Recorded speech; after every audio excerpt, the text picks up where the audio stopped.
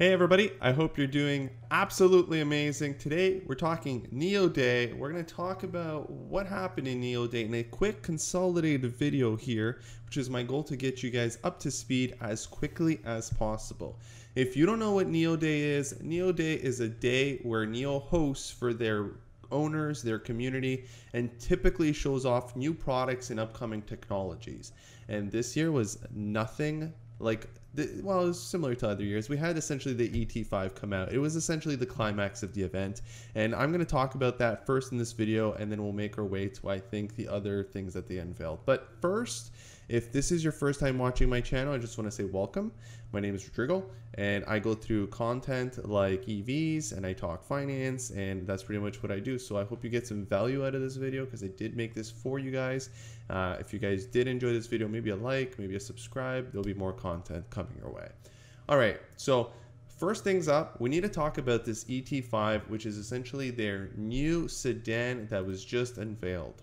So the ET5 is set to be different than their ET7, which is their flagship sedan. We still don't have ET7s out, but the ET5 is supposed to be a more cost-effective car to compete against the ET7. And I really liked what they unveiled, so let's take a quick look. Ignite the senses. 一触即发.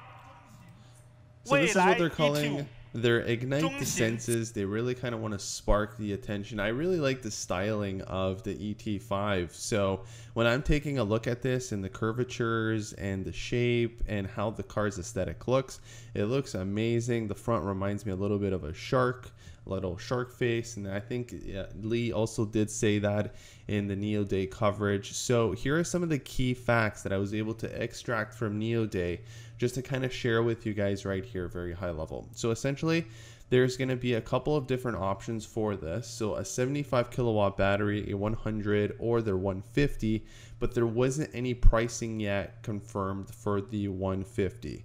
So for their 75 kilowatt battery, starting price is around 52K USD. And if you do get their battery as a service, you can get that for as cheap as 40K USD.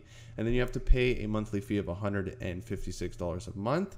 But with that, you get a range of 550 kilometers or 340 miles. So not too bad. And then you can also upgrade to their 100 kilowatt battery. So this one's going to get you 435 miles. So you're getting about an extra 100 miles versus their other 75 kilowatt offering.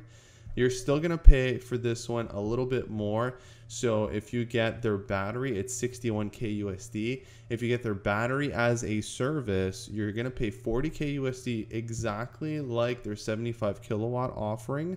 The only difference is your monthly payment for that service, for their battery as a service, is going to be 235 bucks a month. So you're pretty much getting an extra 80 bucks a month cost for an extra additional 100 miles.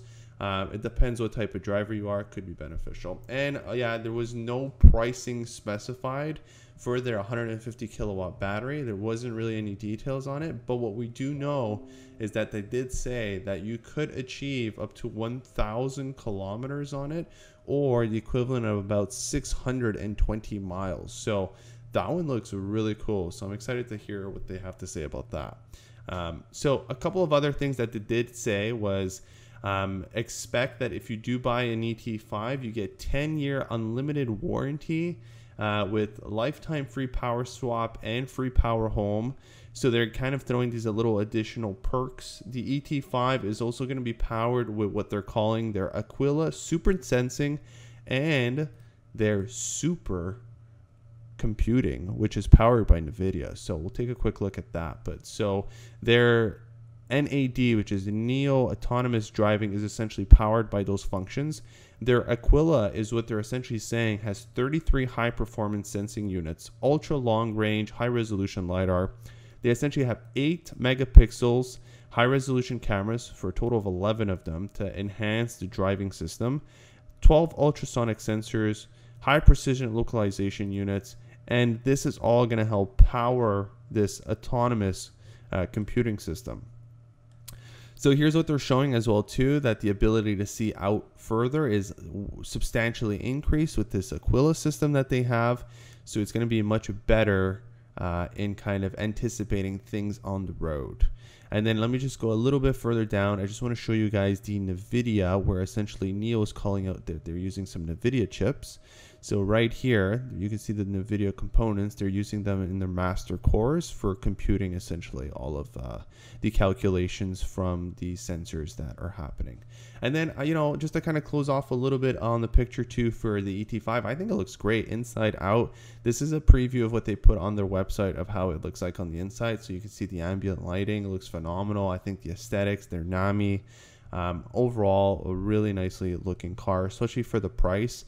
And they did start taking pre-orders as of today, as soon as the NIO event did go through.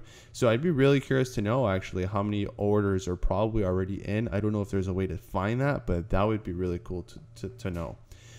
In terms of other news, so they did call out a couple of things. So with their international expansion, I'll let kind of Lee do the talking here. 丹麦正式落地。我们计划到2025年，为全球超过25个国家正式落地。我们计划到2025年，为全球超过25个国家。So you made a couple of things here to say that their expansion into Norway is progressing nicely. They're also planning to go into Denmark, Sweden, Netherlands, and Germany, and then with the expectation to have 25 plus countries by 2025. So that's a pretty great way to at least give us some perspective of what the long-term trajectory is. So I did enjoy that. In addition to that, if we skip ahead a little bit more, they go ahead and talk about their power swap stations.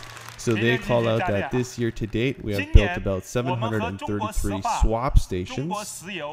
壳牌集团3大能源巨头合作，携手共建充换电基础设施，共同推动碳减排。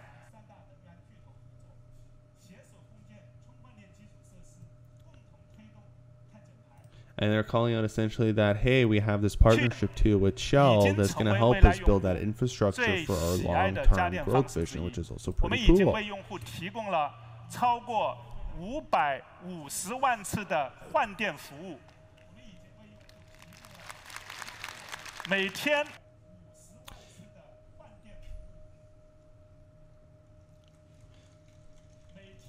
And lastly, the next thing too that did happen, well, two more things. One, they also called out too that as of today, nearly 10,000 users have enjoyed battery upgrades, which is pretty cool.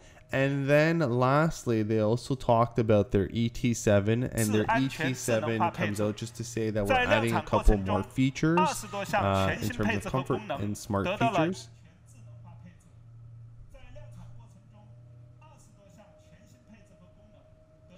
So overall, it was a very condensed, but I think to the point NIO Day. If I just was to reiterate everything and conclude, we had the reveal of the ET5, which is essentially going to be their mid-size sedan to compete in terms of a more competitive pricing space. We essentially had their expansion growths, giving us a little bit more about what their trajectory looks like. We had a little bit more about their power swap system, essentially, and then some specifics about their ET7.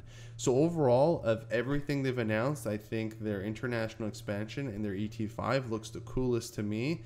I would love to have known a little bit more about what they're anticipating for productions and what their forecasts look like for the ET5, because I think that would be really cool to know, but I think that will come in the future. But overall, I thought it was a pretty good NIO Day, and I hope you guys got some value out of this because it's a very condensed to the point what happened on NIO Day.